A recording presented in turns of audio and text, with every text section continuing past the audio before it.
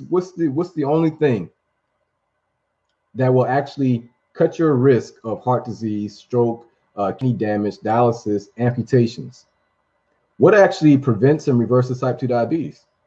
If you know somebody who actually prevented and reversed type 2 diabetes, what did they do? Can you show me one person who has reversed diabetes with medications? No, it don't work like that. I told you. It goes when you start treating a dietary condition as if it's a medical disease, there is no going back. And so what the medical institution has done is it has taken a dietary condition, like we only have type 2 diabetes because of the food and because of our lack of movement. Like that's the only reason we have it. We're eating nutritional colonizers, we're eating processed foods. These foods are going to break down in the body. It's going to spike the glucose, it's going to spike the insulin, it's going to cause inflammation. And so the body has to respond this way. It has no other choice. What do you want the body to do? If it doesn't respond like that, then you die right then and there. So the body's not going to let you die. So it's actually going to adapt to it. So we only deal with diabetes because of the foods. If you were out there in nature, it'd be impossible to develop type 2 diabetes. Impossible. You can go and chew on a sugar cane all day long.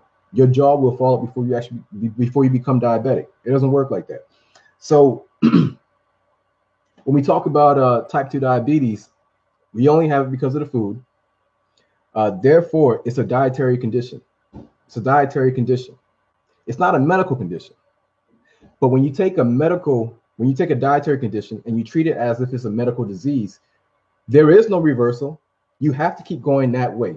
You have to keep going that way because you're throwing medications on top of something that can be solved by getting rid of the food. So the only time people actually reverse diabetes or prevent diabetes is when they deal with the lifestyle, the things that we're going to talk about at the end of this conversation, the food, the eating, the drinks. That's the only time you'll hear about somebody reversing. Oh yeah, there's one more case. If they have a bariatric surgery, then they'll also reverse type 2 diabetes. But why? Why? Because a bariatric surgery is an extremely expensive forced fast. Bariatric surgeries are an extremely expensive forced fast. So that's why they're going to reverse their type 2 diabetes. Eating is going to reverse the type 2 the food lifestyle part is going to reverse type 2 diabetes. Everything else will only grant you symbolic victories. The medications will grant you symbolic victories. Now, if you don't believe me, like I said, make sure you read this. So this study right here is talking